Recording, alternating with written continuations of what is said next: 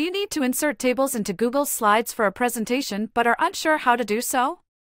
In order to correctly structure your data presentation, let's learn how to add and alter tables in Google Slides.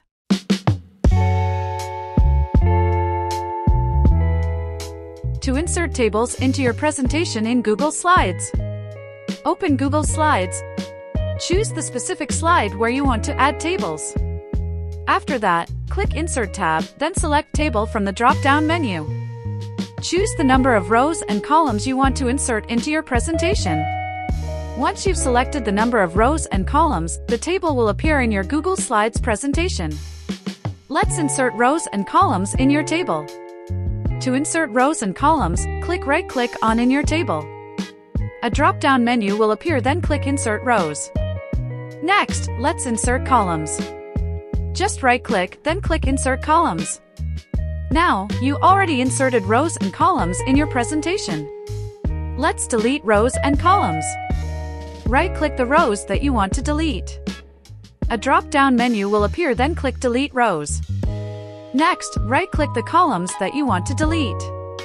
Then click Delete Columns. Let's customize your Google Slides tables. Select the table that you want to edit.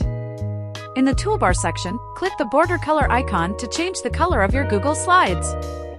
You can also change the fill color and border weight of your table.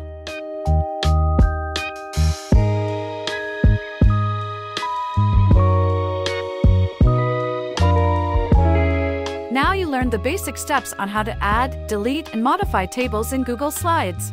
To make your Google Slides presentation even livelier and more exciting, subscribe to our premium access to get thousands of templates with simple slides. Also, don't forget to subscribe to our YouTube channel for more PowerPoint tutorials to become a professional PowerPoint designer. And if you have any suggestions for future videos, feel free to leave them in the comments below. Thanks for watching, and we'll catch you in the next one.